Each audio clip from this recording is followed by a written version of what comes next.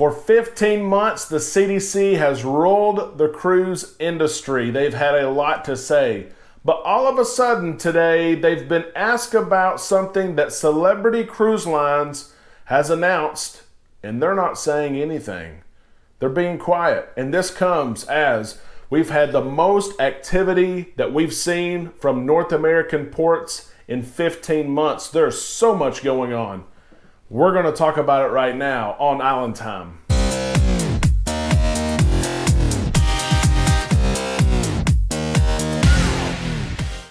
Here we go. Welcome back to Island Time. First off, thank all of you who joined us last night for our first live video. We had such a great time. 90 minutes of talking to each other, getting to know one another, and that's not going to be our only one. That was our first, but we will have many more. Stay tuned in the days to come, and we will announce when our next one will be. Also, we had a lot of new subscribers yesterday that probably came from the live video. Thank you for your subscription and your trust in us. If you have not subscribed to our channel, please subscribe. You can see this. You can't be in full screen mode. You have to exit full screen mode, click the red subscribe button and the bell, and you will be notified when we put out new content, which, as our subscribers know, is almost every single day. What a day. So much going on. There's so much news in cruising right now from North America that it's exciting and it's encouraging. And let's start right here. The CDC, they've come back from the Freedom of the Seas. They were on Royal Caribbean's Freedom of the Seas to check out the test cruise and the protocols. Maybe they like what they saw. Maybe they enjoyed some drinks beside the pool. Maybe they enjoyed a comedy show or a Broadway show. Oh, they indulged in some food a little bit. I don't know what has happened, but today, the CDC, for the first time since I can remember, is not commenting on something when it comes to cruising.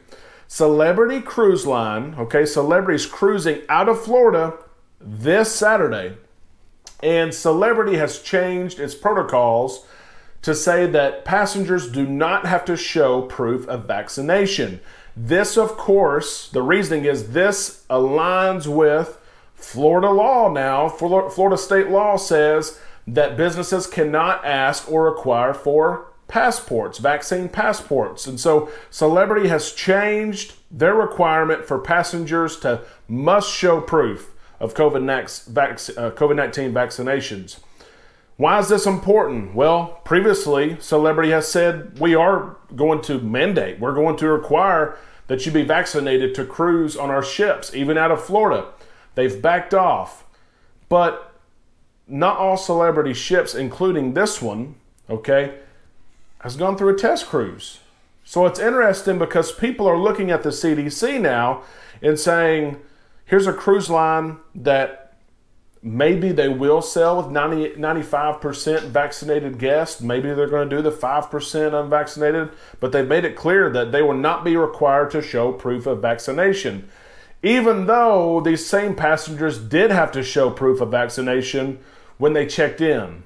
So I'm wondering, the people that have booked the ship, they thought they had to be vaccinated. If you weren't vaccinated, you probably didn't book the ship.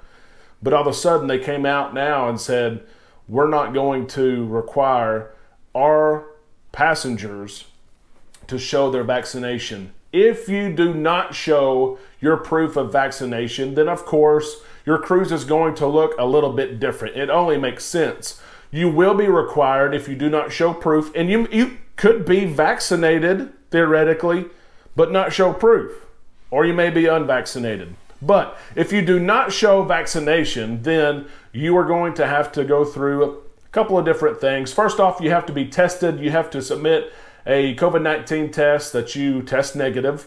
That's set within 72 hours of sailing. You will then show up on the day of embarkation. You will have to be tested. You will be tested halfway through the cruise. You will be tested before you leave the ship. Some of those tests are antigen tests. Some of them are PCR tests. Some of them are antigen tests.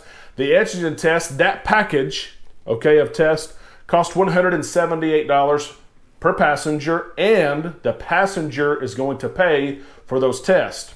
Additionally, besides testing, Those who do not show proof of vaccination will also have to wear masks, except for when you're eating or drinking. And we've tried to see if that is both indoors and outdoors. We are not sure yet. I would assume that it is. That's what the CDC protocols call for. And unvaccinated passengers will have designated areas to eat in the dining room, to play in the casino, to sit and watch the show. And so Celebrity here, they expect that what the judge has ruled there in Tampa, the federal judge, is going to stay, is going to stick, even though it doesn't take effect till later on this month.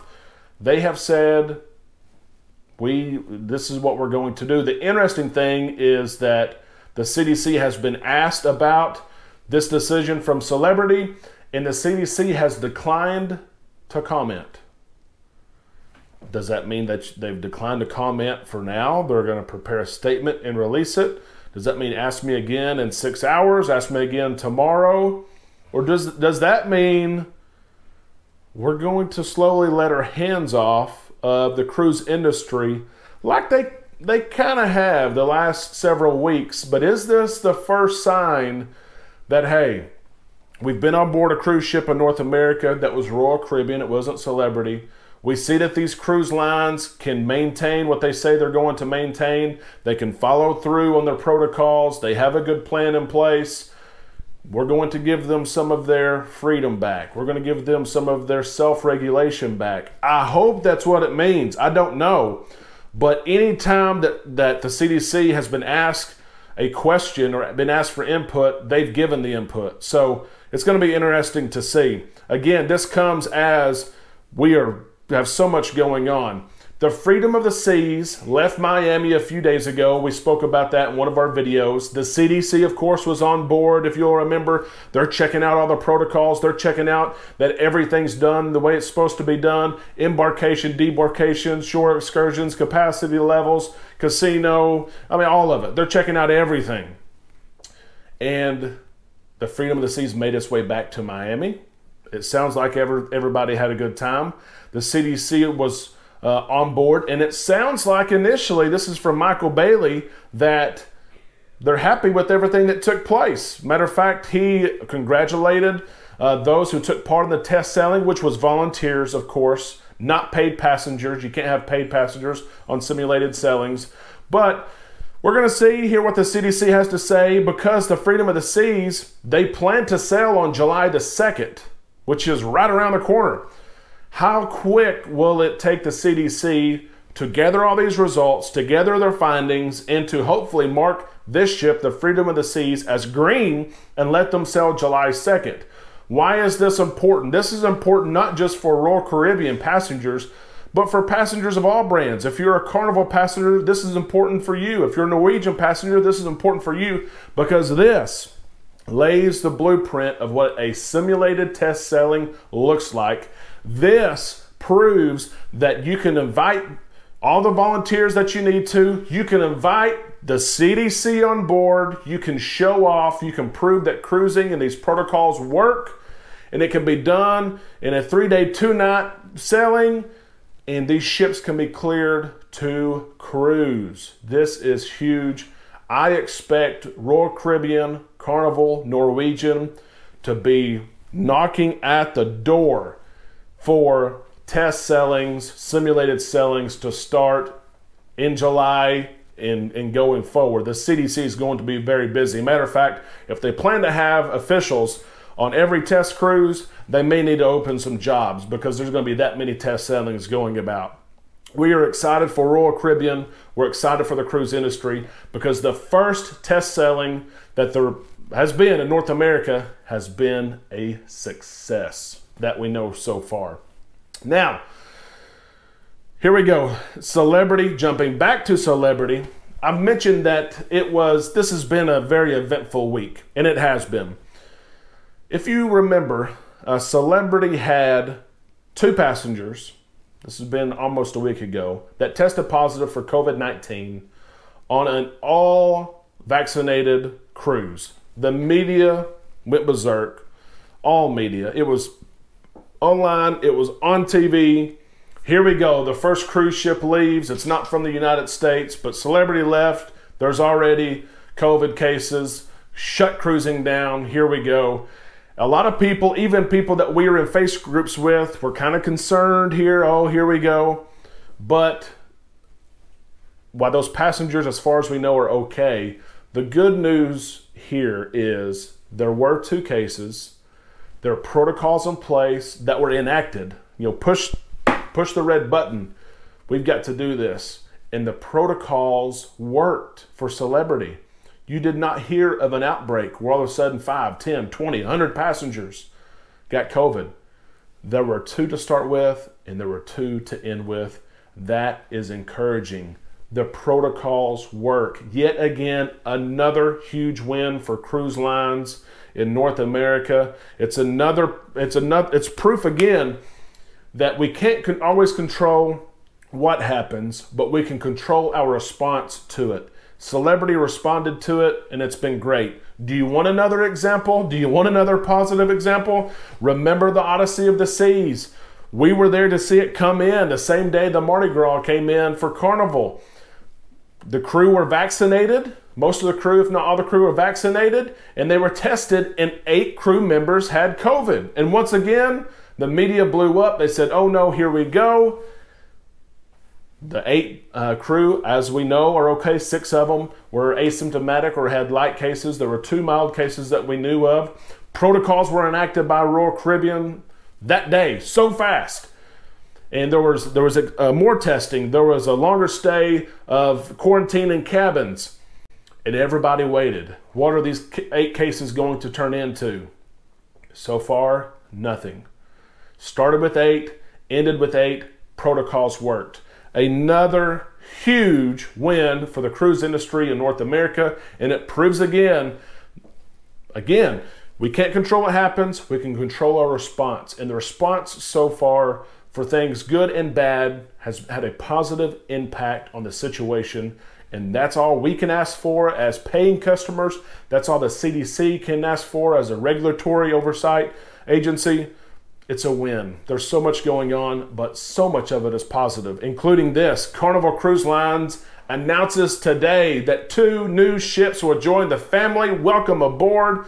Let's go. Of course, we've kind of figured that with the Mardi Gras class, they announced the Celebration is next. We knew there would be a 3rd ship. They announced there's going to be a 3rd ship, but they gave me and you a treat as they announced that 3rd ship will be built sooner than what they had expected. If you know Carnival Corporation, which consists of many different cruise lines, including one of those, Carnival Cruise Lines, the Carnival announced that one of the ships for AIDA, another cruise family within Carnival Corporation, one of those ships, which was an XL class, the same as Mardi Gras and Celebration, Carnival Cruise Line is going to take ownership of that cruise, kind of that slot. You know, it's supposed to be built in this slot. Carnival, maybe the 3rd class ship in that class was going to have to wait longer, but we're all of a sudden going to get that ship from AIDA, and it's going to enter service, I believe, in 2023. So that is really good news.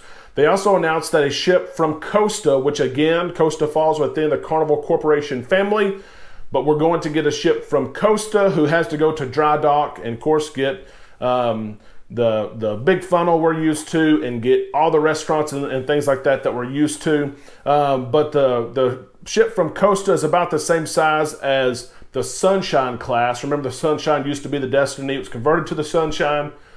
And so we're going to get a new ship. We don't know when she's going to be ready yet. They think by the end of 2023. We don't know where she's going to be yet.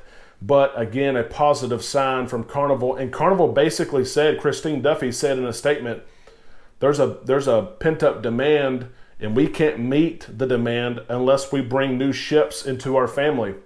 And so Carnival's going to have 27 ships by the end of 2023, and they're going to meet that pent-up demand. And I hope that you are able to board so many cruises between now and the end of 2023. I hope that we get to cruise together by that time. I hope that we have group cruises. Island time group cruises would be awesome. That's a lot of content. There's so much going on. And of course, we are right here covering everything. In the days to come, we're going to have some extra videos for you that will be general videos, but give you some insight on what we're doing to prepare to cruise next month. Matter of fact, there will be a video up tomorrow. I will share that with you that will have some of those details on what we're doing now to cruise next month. The Vista leaves in 9 days. That's hard to believe. Vista leaves in 9 days. And the Breeze soon after. The Horizon's right there. It's leaving in 10 days. The Mardi Gras. We are so excited. We are so excited. Please interact with us both on Facebook. I'll put the link here in the description of this video. You can join our Facebook page or leave a comment right here. We are so happy to be part of the community, the cruise community, the island time community. I am an islander myself. Look at me, okay? Thank you so much for your support. Please again subscribe if you have not. Share our content with others. If we can help you in any way possible, please let us know. And until tomorrow, enjoy your day. That's it from Island Time.